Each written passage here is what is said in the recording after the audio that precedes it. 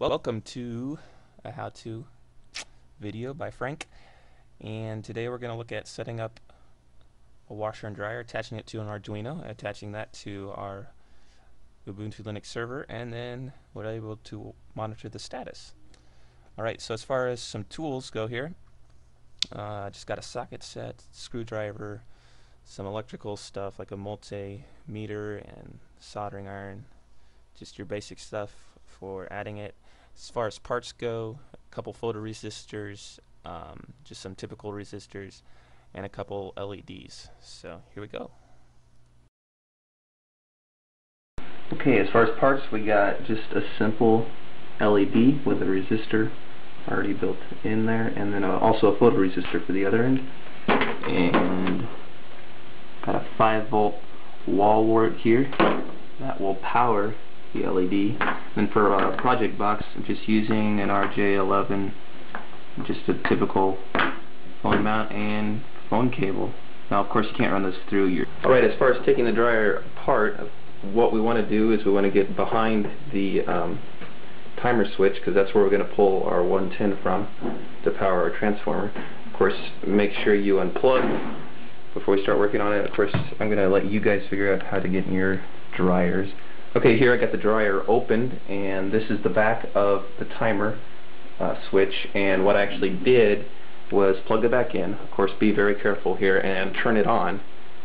Turn the dryer itself on, and then using the multi-reader, just probe then until you find 120 volt AC, and that's what's running the motor that actually tumbles it. Of course, it's a 220 appliance, but it only uses 220 for the heater element, and the motor actually runs off of 120.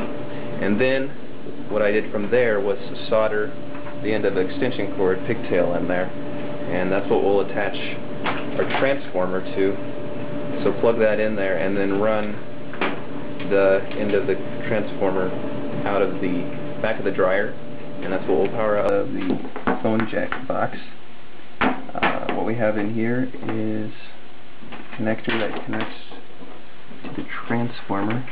That goes from the back of the dryer right into there, and then a resistor and our LED, and then our photo resistor that goes to the jack port, which will lead to the Arduino. And so, alright, here's the finished product as far as the bathroom side goes, with the box mounted there. And so we turn it on, and we even get a little LED right there that's shining through, and now we can tell when the dryer's on and off once we hook it up to the Arduino.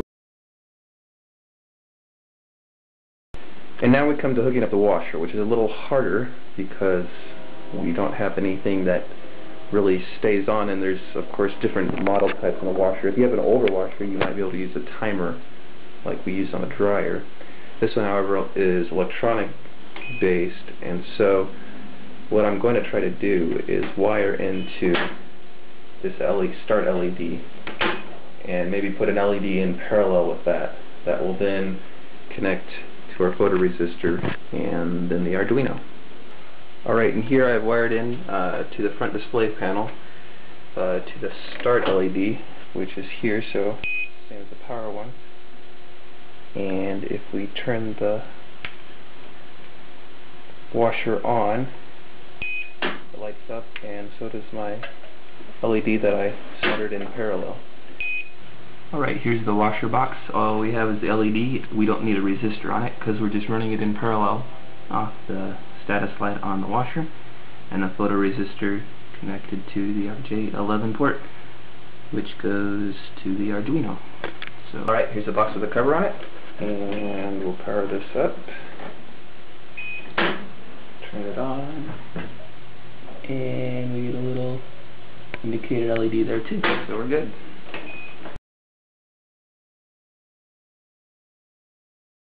Right, here we have the Arduino code. Pretty straightforward. We have 2 analog pins, one for the dryer and one for the washer. You also see some code here for the doorbells that I have. And then also 2 output LEDs on the digital side that will turn on LED if the wire or the washer or dryer are in use.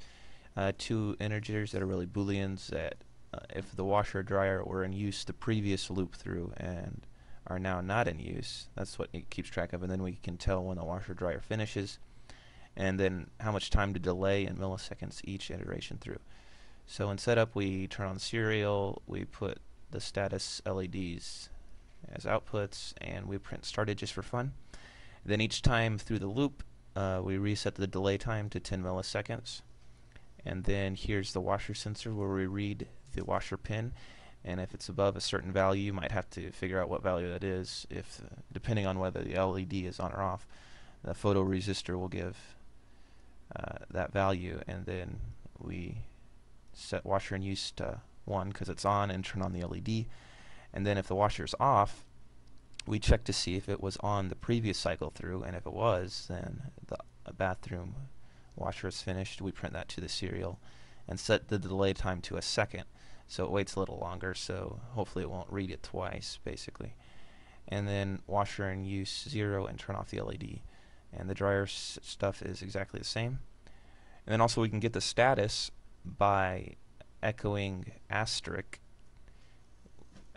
to the Arduino, and it will read that and then print back to us status if the dryer is in use or available, or washer in use and available. So if we want to get the status of them, we can just echo asterisk to the Arduino and it will tell us. So that's the Arduino code. Alright, here's the Arduino end hooked up. I have 5 volts going up to the photoresistors, and then the signal wire back from them, from the washer and dryer. And then signal pins going to analog 4 and 5 for both the washer and dryer, and then pull down resistors on both of those. And as you can see, these are our status LEDs for the washer and dryer, so they're actually both running right now. And then of course the serial to USB goes into the back of one of my servers. So that's the Arduino side. Alright, and here's the Linux code. On the Linux side, basically I have a shell script here that outputs all the all the serial writes that Arduino makes to this file, text file in memory, and then a nice little program called iNotifyWait will watch that file for any modifications made to it, and then it will do whatever is below here in this script, which here it will take the output and do a case statement, which if it's the doorbell front, then it will run the certain scripts depending on what the Arduino outputs. Here's an example of what it will do when the dryer finishes.